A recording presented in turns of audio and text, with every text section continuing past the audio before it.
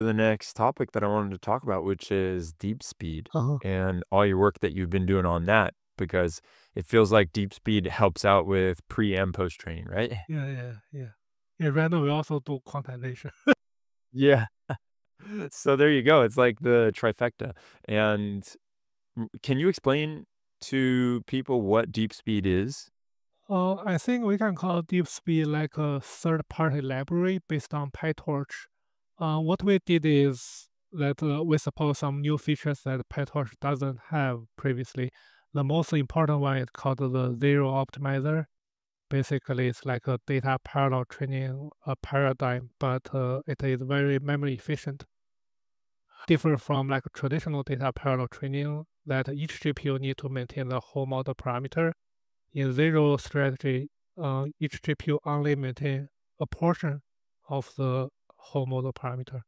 And when one specific layer need to do some computation, every GPU do altogether or do like a recollect of the weights from other GPUs to finish this layer's compute and then just erase or dump this layer's weight.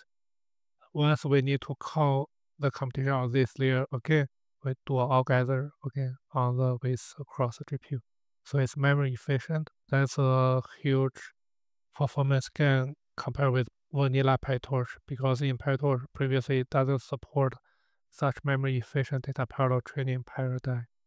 And right now they just doing something similar called FSDP, which is similar as zero, and but it's a PyTorch native library. This is one big piece, and the other thing we did is we do some kind of data offloading to further release memory pressure on the GPU side. So if a chunk of data doesn't need to compute at the moment, we move it from GPU memory back to CPU memory, such that we have more GPU memory to use for other computation. Yeah, and after we need to compute some tensors on the CPU side, we just move it back to GPU memory and do the compute. Once we get the results, we move it back to CPU memory to save the memory.